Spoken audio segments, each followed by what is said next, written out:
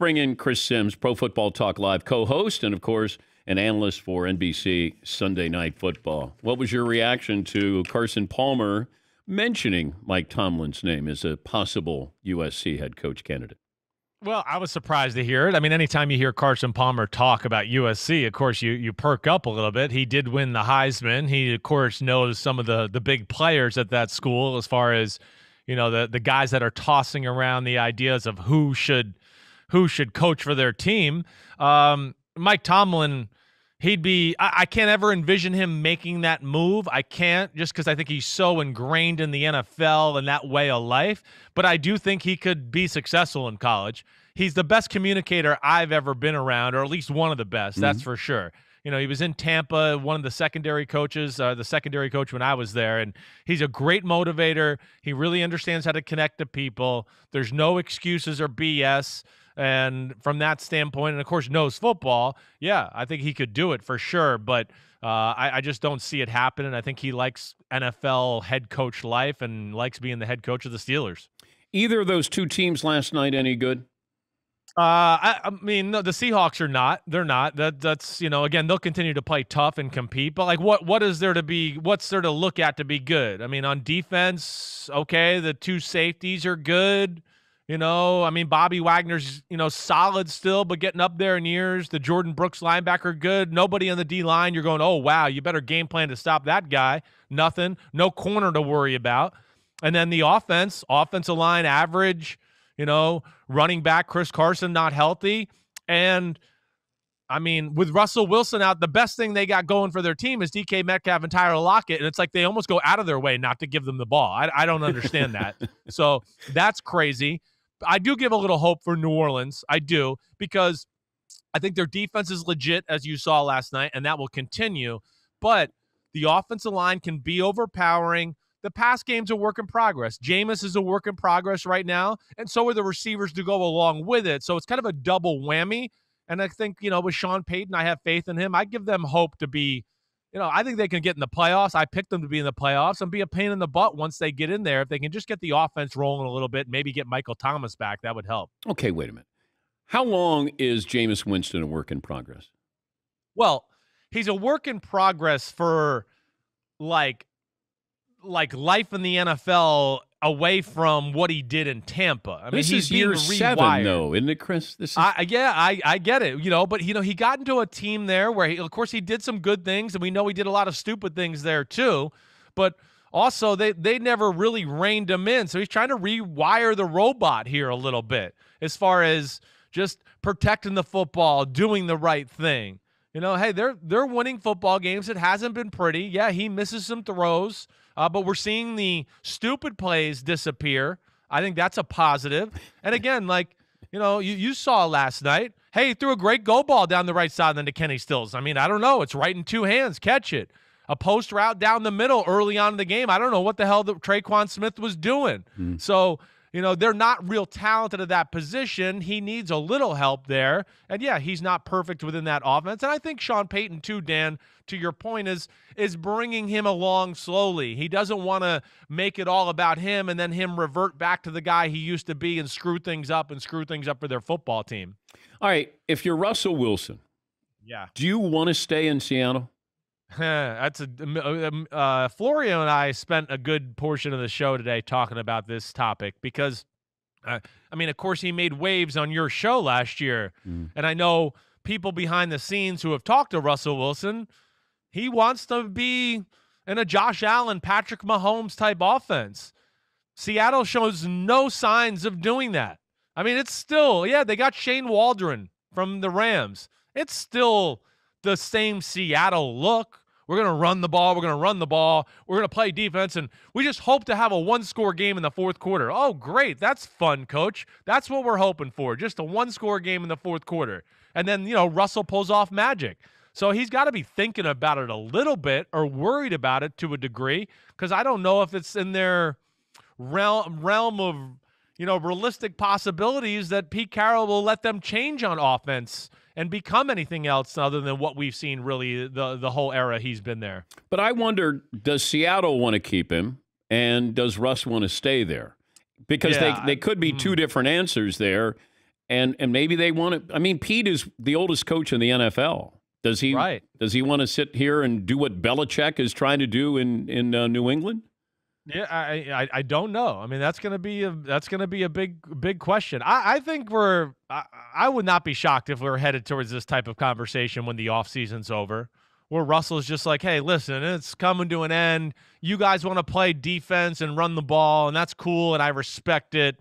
But, I'd like to broaden my horizons a little bit and get into 3-4 wides, shotgun. Let the game be about me and me applying the pressure on defenses and play through that instead of let's play through the running game and defense. And then when we're down by 4 in the fourth quarter, just ask me to make magic happen. That's a hard way to live, and that's what he's been doing there for a while. Talking to Chris Sims, Pro Football Talk Live co-host and analyst for NBC Sunday Night Football. According to ESPN's Dan Graziano, the Cleveland Browns are looking at an contract offer with Baker Mayfield, and it would pay him in the mid to high $30 million per year to stick around. So maybe an 80% offer of what the going rate would be for a good to elite quarterback there. It's not Josh Allen money. It's not Patrick Mahomes or Deshaun Watson. If you're Baker, I don't know what kind of leverage he has, Chris. Sure. I mean, he's not Dak Prescott. He's not. Dak passed on this, bet on himself, even got injured, and still ended up with his paycheck. Right. What would you do if you're Baker Mayfield, if that is the offer to stay? Yeah, I mean, and Dak, even before the injury and up to that, played at a much higher level than people kind of wanted to give him credit for now. Now everybody's like, well, look how good he is. And it's like, no, he was good all along. They've just gotten better as a football team finally here. I would take it if I'm Baker Mayfield. I mean, I think your point's right. Again, what's the leverage that's out there? Do you really want to play that game? You're in a pretty good spot. You were the number 1 pick. They believe in you. There's something to be said about that. And, hey, you got a team there that's, of course, it is good. Hey, they're disappointing. They're 4-3. They're one of the better rosters in football, but still, fixable. And a lot of talent on both sides of the ball to where, the grass isn't always greener on the other side of the fence. I would take that if I'm him. And I think that's a solid offer by the Browns too, because you said it right. I mean, he's not one of the 5 best quarterbacks. That's for sure. He's not in that class. And to me, this is where the NFL and front office guys got to change a little bit. It can't always be next guy up, he gets more money. No, absolutely not. At some point, they got to draw a line in the sand, or we're going to keep having Jared Goff issues with some of these quarterbacks where they're going to go, what the hell were we thinking 2 or 3 years down the road? He's better than Jared Goff. I'm not trying to say that. But, of course, it's been a little bit of a roller coaster with his play, through his career. So I would take it if I'm him. I would, if I'm the Browns, I wait till the end of the year. Let's just see. Yeah. You got the shoulder. You're going to have surgery. You're going to have other guys available. Jimmy Garoppolo may be available. Russell Wilson, maybe Aaron Rodgers. You make a run at him. I hear you. Before I sign up Baker Mayfield, and then I realize, oh my God, we could have had. They wanted Russell Wilson a couple of years ago. Yes, they did. Because Seattle, from what I'm told, was going to take Josh Allen, and the Browns were going to take Russell Wilson. They were going to have a trade between those two teams. So I know Russ was open to that. Cleveland wanted him, and Seattle was ready to move on from Russell Wilson and get Josh. You imagine if that happened? Well, I know. I was one of the guys that kind of broke that story there, and but yeah, I mean it would be amazing. It really would be. I mean, yeah, it would. It's, of course, at that time, you didn't know what Josh Allen was going to be. You knew Wilson was certainly one of the best quarterbacks in football. I'm sure, I don't know who got cold feet in that conversation and where that got slowed down there. But either way, the Browns went with Baker Mayfield. And, hey, the way they play, I mean, it doesn't have to be quarterback centric, right? That's, again, the greatness of the Browns is their run game. It's the best offensive line in football. It's the most well-coached offensive line in football. And with those 2 running backs healthy, damn, they're good. They really are. And maybe they just look at it too like, okay, yeah, maybe you could get Rodgers or Wilson or somebody like that in the offseason, but there's no guarantee that happens. And maybe that opens up a can of the worms they don't want to deal with either. I got to wrap my head around it more, but I understand them staying with Baker Mayfield. He is their guy. He has shown positive signs and played really well at points. It's just every time I'm sitting there ready to go, man, he's got it. He's awesome. He looks good. He puts 2 or 3 games together where I go, what the hell? I'm not sure if he does got it. And we're back to, the same conversation. And, who knows better than them? And hopefully they do know better than us. He's a good quarterback with great marketing.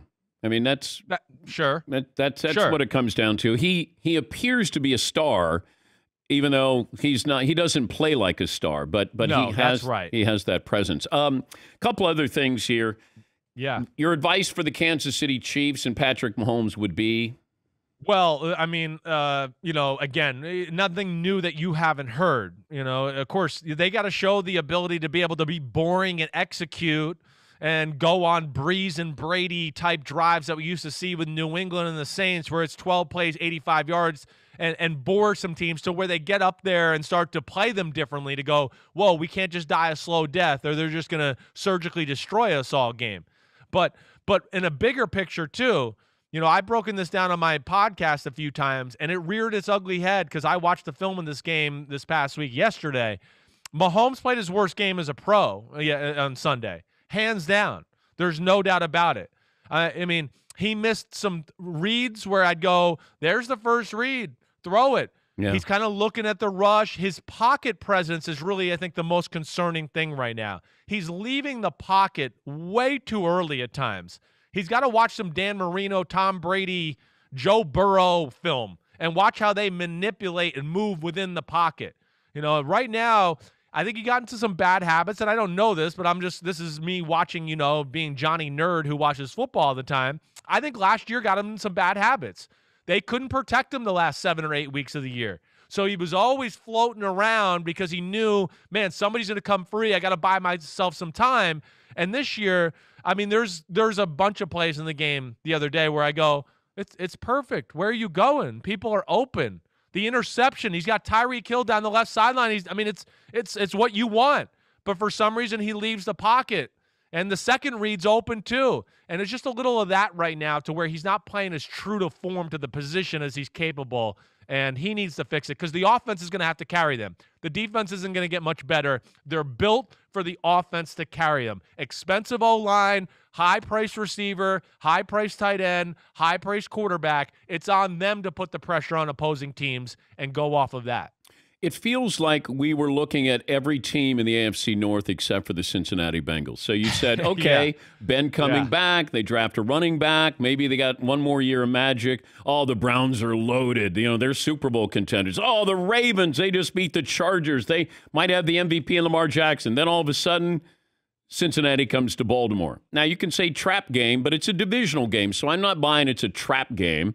Are you sold on the Bengals being the best team in the AFC North, or at least a playoff team? Well, yeah, I'm sold on them being on the playoff conversation and that type of team. Again, yeah, I didn't see this coming from the Bengals. I mean, I'm not going to lie, but I will say for the last 2 weeks, and I think Football Night in America 2 Sundays ago, I said, listen, stop everybody waiting for the floor to fall out here. It's not. They're here to stay. They're not going to fall apart as a football team. That's not going to happen. And I'm not saying they go to the playoffs, but they're playoff caliber for sure. You look at their team, their offensive line, they're really big in the interior. They've gotten a little bit better every week. You got a star running back in Mixon. They have a good little offensive system where they draw up a few tricks every now and every week just to add to that. And, of course, Jamar Chase he's uncoverable. I mean, he really is. He's in the conversation for the best receiver in football already as a rookie. If you play one-on-one, your butt's going to get burned. That's just plain and simple, let alone they got other guys in the passing tree there that are good too. And defensively, Dan, they got 2 big guys in the middle in Ogunjobi and DJ Reader, 3 athletic linebackers, 2 real good safeties, and some good cover corners. It wasn't a mistake they were toe-to-toe with the Green Bay Packers a few weeks ago. Yeah. They're that caliber of a team, and I think they're going to be here to stay for the rest of the year. Good to talk to you as always. We appreciate your time. Thank you, Chris. Thank you, Dan. Say hi to all those idiots back there with you, okay? Hey, Chris says, hey, hi, idiots. Hi, Chris. Yeah, I did. Hi. Yeah. That's Chris See ya. Sims, Pro Football Talk Live co-host, NBC Sunday Night Football analyst.